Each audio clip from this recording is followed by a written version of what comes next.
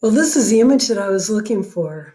Here we've got some really creative person has drawn this GIF, and you can see that they didn't do a very good job drawing ciliated pseudostratified columnar epithelium because that looks squamous. But here you can see the lovely way that they drew the cilia, and in green, that is the mucus. Here we've got goblet cells inside of the epithelium, and that those goblet cells make that mucus. And that mucus is a layer. It's got to be not too thin or else it's water and it'll run down, not too thick or these cilia can't move it. But on the way down, bacteria and pieces of dust like off of a dusty pathway, those things are in the air that you're inhaling, but they land on that mucus, they get stuck, and then you see, oh, he's so sad. He's going to head upwards, and the next thing you know, he'll get swallowed because this mucus is being moved to the pharynx. By the way, this mucociliary escalator, it's not only here, it's also in your nose. And actually, we've probably all experienced this where we went on a really dusty hike, or maybe we went horseback riding or something like that. And at the end of the day, you blow your nose and you realize that you brought some of the trail home with you. And the reason that happens is because of the quality of the mucus. By the way, there is a birth defect called cystic fibrosis. It is a genetic mutation that makes it so that the mucus that the lungs make in those children is not the right consistency. It's too thick. And because it's too thick, it's very difficult for the cilia to move it. And since the cilia cannot move, it stays down in the lungs, and it ends up being a pretty good place for bacteria to survive. And so children with cystic fibrosis get pneumonia a lot. I told you that there were relevant issues in this series with the coronavirus, COVID-19, SARS-CoV-2, however you want to call it, that are related to this topic. And one of them is that when the virus infects the cells that line your respiratory tract, then these guys are not very happy. There are fewer cilia that are moving, so the mucus doesn't move well. And another side effect of the inflammation caused by the virus is this mucus ends up being not the right consistency. It ends up being too watery, and it'll have a tendency to just run down and pool in the inferior lung lobes. Okay. Oh, good. Let's talk about the bronchial tree. We always call it the bronchial tree. And the reason that it got called the bronchial tree is that it's shaped like a tree. You've got, let me turn this upside down. Okay, you have got a main trunk, that would be like your trachea. Then you've got big branches that might be your primary bronchi. They split into secondary bronchi and tertiary bronchi. And ultimately, we're going to have twigs. Those will be the bronchioles. And the alveoli could be represented here by the leaves, right? Now, this is a human bronchial tree. But before we talk about the human bronchial tree, let's go back here for a second. Whenever we're thinking about the bronchial tree in a physiology or anatomy class, I'm sure we're mostly thinking about these tubes. And tubes are super important. These are the airways. These are the tubes that things will travel by. What very often gets lost on us, I know it was on me, is that this branching pattern of the tubes is exactly the same as the branching pattern of the blood vessels. What does that mean? That means the pulmonary artery, blue blood, right, is following this tube out like that. And the pulmonary vein is following it on the other side, coming back and back to the heart, right? On either side of each of these airways, bronchi, bronchioles, either one, there is an artery and a vein. How's that important? Let's go back here again. Let's imagine that I've got a tree in my front yard and my tree has gotten a tumor, all right? I don't know if trees get tumors, but let's just imagine the tree does. That tumor's right there, okay? So I call the tree trimmer guy out to my house and I say, I would like you to please remove that tumor. And the tree trimmer guy looks at it and says, sure, I'd be happy to take off that branch. And I say, no, don't take off the branch. Just take out the tumor, leave the branch. Okay, it'd be crazy, right? Crazy. See, that's the thing with the anatomy of the lungs. If there is a tumor that is sitting right here in the lung, a surgeon literally cannot just go in and remove the tumor. Because by removing the tumor, now there's no way for air to get from here to there. And on top of that, there'd be no way for blood to get out from here to here and no way for blood to get back. And that is why removing tumors from lung tissue is entirely different from removing them almost anywhere in the body. Because whenever you remove a tumor from the lung, you have to remove that tumor and then all of the tissue that branches off of that region. And that's what this image is. This image is showing you the individual lobules of the lung. So if there were a tumor right here, I would remove it by removing all of that, right? If there were a tumor right here on this red part, I'd need to remove that tumor and all of that red stuff. They're called wedge resections. One of the several reasons why lung cancer caused by cigarette smoking is such a dastardly thing is that lung cancer caused by cigarette smoking usually creates tumors in the primary bronchus. So in order to remove that kind of a tumor, you end up having to remove one entire lung, half of a person's lung capacity. And even if that did save lives, and it generally wouldn't, but even if it did, it really diminishes the quality of life. One of the many things that makes lung cancer, particularly the one caused by cigarette smoking, really hard to treat.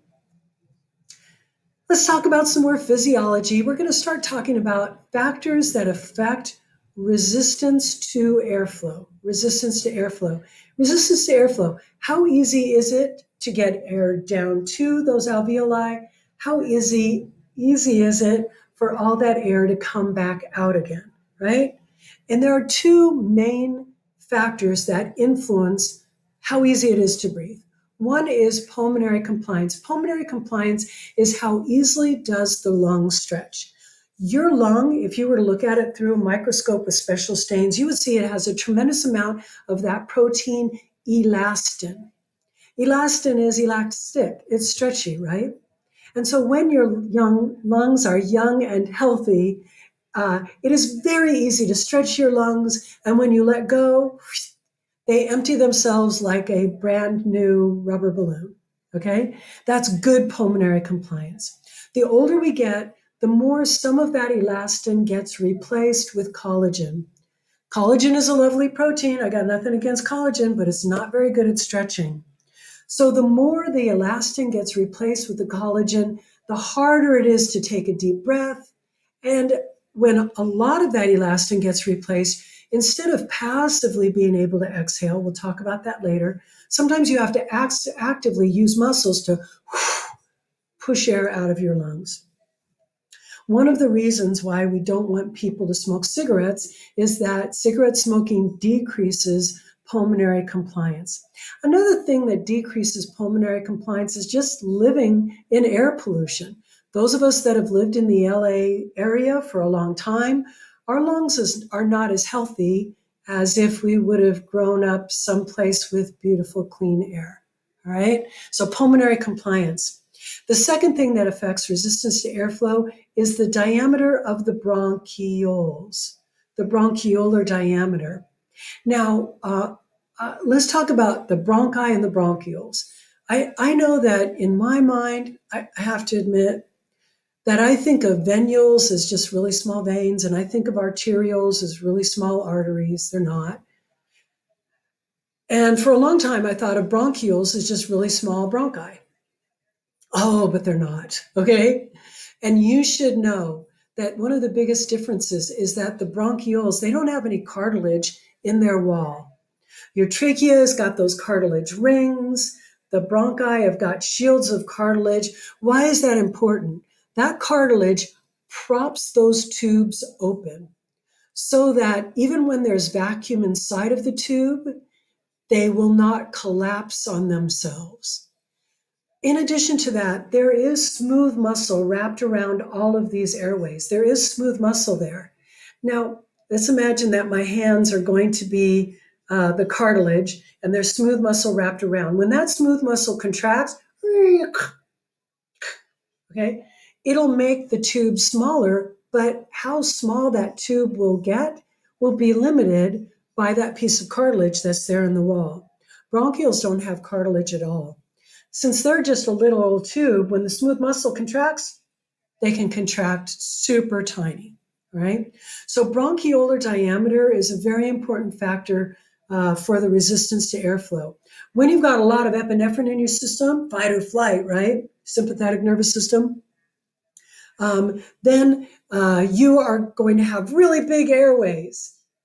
And those really big airways are going to make it so that air can go in really easy, in and out, so that you can run from the bear, right?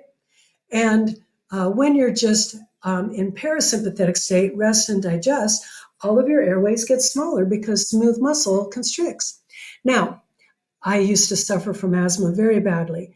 And one of the things that I wanted to know when I found this out was, you mean I'm only having asthma attacks because someone wrapped smooth muscle around my airways? What brain surgeon did that, right?